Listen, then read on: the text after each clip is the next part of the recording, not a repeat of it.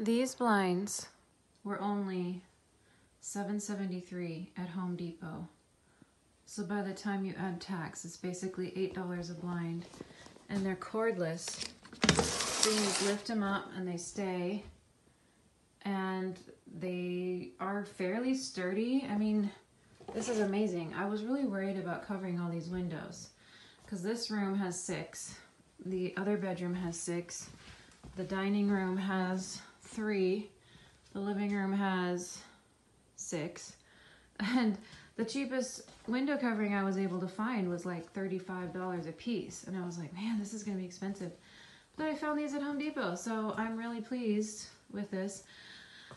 I also found a tutorial online on how to convert these into Roman shades, which is what I really want because they look much more elegant than these mini blinds. So I'll do that eventually, but in the meantime, that's what I've been working on, is putting blinds on these windows, because half of them did and half of them did not have blinds. So, great. So that is progress. We are about 90% done with the flooring. We're at a plateau point.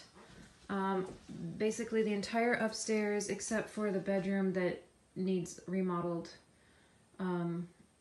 is floored. And basement is floored, the rooms that we're going to be using. So this will be Tristan's room. We painted it yellow. It looks really nice. It's a really nice soft yellow.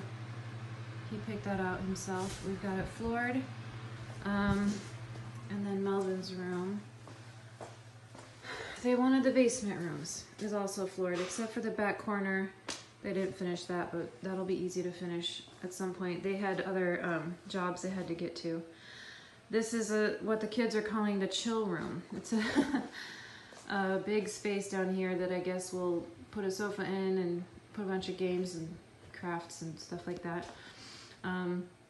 Yeah, so flooring is in. I am so relieved. This is such a relief. So we've obviously, as you can see, started unpacking boxes, pulling things out of boxes. It's really chaotic right now. It's a little overwhelming because trying to decide where to put things is a challenge. I don't have enough shelves and furniture because we got rid of stuff. Obviously these stairs are not done. That's gonna have to be done at some point. But yeah, I'm gonna have to hit up the thrift stores. I got rid of a bunch of stuff when we moved, and I'm finding that I don't have enough places to put things in this house. Or I do, I just haven't figured it all out where it's all gonna go. So right now a lot of it's out, or you know, I put everything on this shelf, but it's not gonna end up living there eventually. So yeah, just a huge relief to at least have the flooring done and we can start moving on with life.